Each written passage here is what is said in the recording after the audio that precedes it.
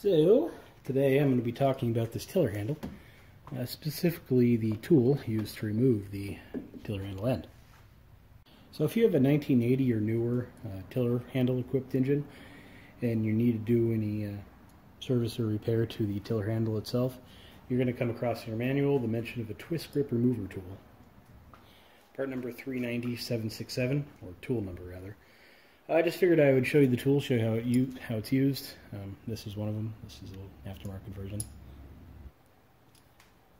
What it does is depresses the two detent springs.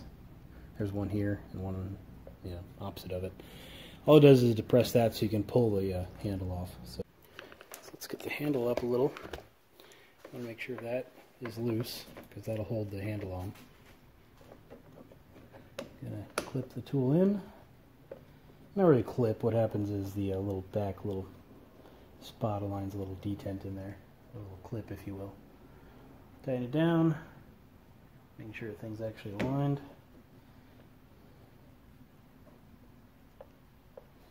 And then pull it off. And now you can do whatever you want in there to do. Most of the time it's to pop these off and change out that cable, but you kind of get the idea. Oops. So, quick, simple little tool.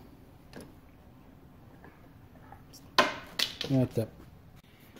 So yeah, that's what it does, how to use it, and yeah, happy working on motors.